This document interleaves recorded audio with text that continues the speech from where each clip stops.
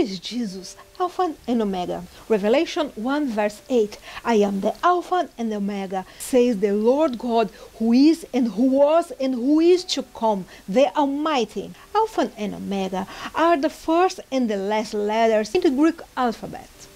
What do Alpha and Omega mean?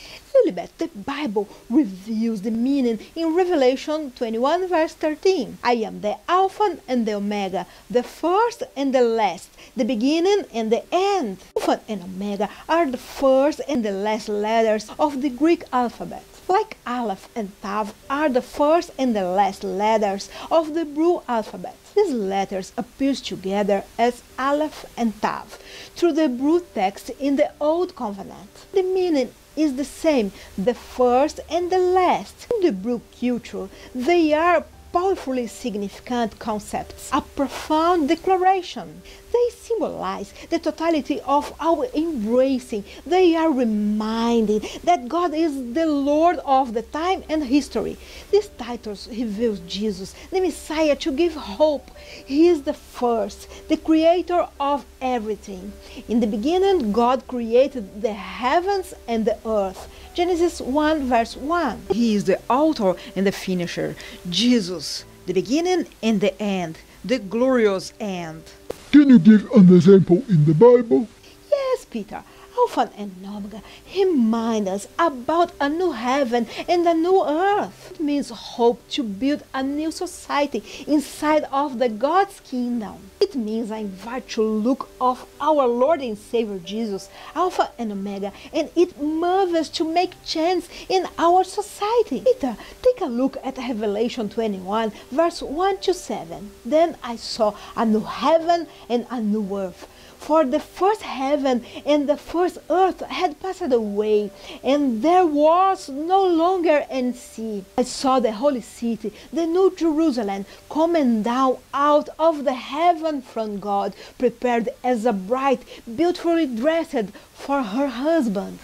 And I heard a loud voice from the throne saying, Look, God's dwelling place is now among the people, and He will dwell with them. They will be His people, and God Himself will be with them and be their God. He will wipe every tear from their eyes. There will be no more death, or mourning, or crying, or pain, for the old order of things has passed away. He who was seated on the throne said, I am making everything new. Then He said, Write this down, for these words are trustworthy and true. He said to me, It's done. I am the Alpha and Omega, the beginning and the end. The thirsty, I will give water without cost, from the spring of the water of life. Those who are victors will inherit all these, and I will be their God, and they will be my children. Jesus, the Christ, the Messiah, the Anointed One, Yeshua HaMashiach, Jesus, Son of God. Jesus, the second Adam, the image of the heavenly man. Jesus, the Alpha and Omega. Jesus, the Aleph and Tav. Jesus, the beginning and the end. Remember, it's time to break paradigms and prejudice. Be bold and carry on.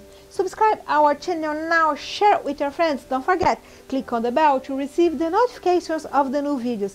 Did you like this video? Then click on the like button and share it. I'm waiting for you. Remember, it's time to break paradigms and prejudice. Be bold and carry on. See you soon. Bye bye.